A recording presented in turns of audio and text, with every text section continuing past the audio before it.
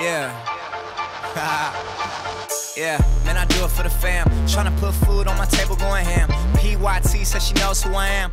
Hey guys, what is going on? This is Mike or Geekermon bringing you another Destiny video, and today we are going to be looking at the Defender subclass.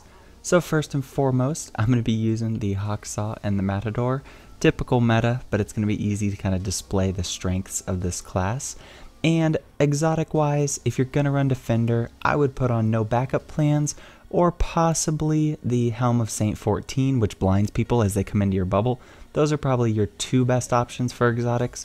The Feedback Fence is also another great option. It helps you win those melee fights that you normally would tie or trade on, and so that's a great exotic to use as well. As far as intellect, discipline, and strength go, you're welcome to run whatever you want. When I run Defender, I usually run intellect and strength because you want your force barrier melee to be up, especially if you're running a shotgun with no backup plans, and intellect so you can get your Ward of Dawn. Alright, let's jump into the subclass. So with Defender, I use the Suppressor Grenade. This is an amazing grenade that can shut down almost any super in the game immediately. It really gives you an advantage, especially in game modes like Trials of Osiris. You could throw this down when somebody pops their hammer, their Titan Smash, their Storm Trance, Arc Blade, whatever it might be, and get them out of their super. It's basically a mini tether. It's just a wonderful grenade to run. With Titans, if you want to do Titan Skating, I would use Increased Control. That's going to be the go-to. It definitely gives you the best movement laterally when you're trying to get across the map. With this, you could also use the Twilight Garrison. If you weren't planning on using no backup plans, say you were sniping with your bubble, then you would put on the Twilight Garrison, and that would give you a great movement combination.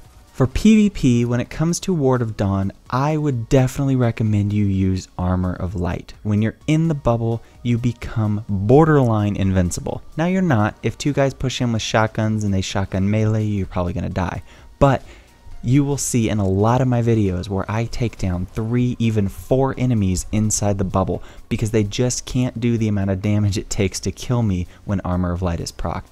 It's a great perk, and I definitely would recommend you guys put this on. So for the melee, there's 2 options, but one that I really lean toward. War Machine makes your weapons reload and ADS and handling all extremely fast.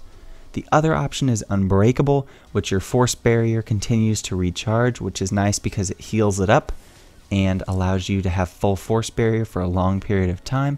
But War Machine is definitely the way to go if you're running a shotgun because your reload speed will be most likely worth it.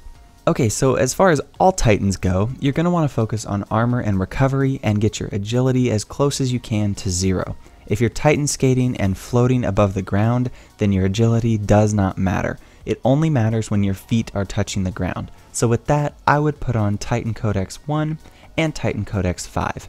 This really maxes your armor and your recovery, helps you survive a lot of situations, and you're not really affected by the minimum agility. Now this next perk took me a while to decide. A lot of the times I ran Bastion, which makes the Ward of Dawn last even longer, but in the long run I use Relentless because it combos so well with your force barrier and the no backup plans and your shotguns that it makes you an absolute beast when you have force barrier active.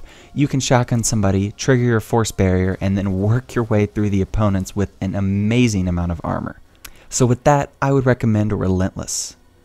And for the last perk, you need to be running Untouchable. This makes your bubble take less time to generate. In PvP, this is great because if you're capturing zones, playing Trials of Osiris, whatever it might be, even if your intellect is not maxed, you can have a quick bubble and get that backup so that you can help support your teammates more efficiently. The other 2 options just aren't great. Heavy weapon kills have chance to create orbs. This would be good, but it doesn't really matter because there's not a lot of time spent with heavy ammo in the game, and especially in 6s, your teammates are not following right behind you to always pick up your orbs, so it does very little to help your team.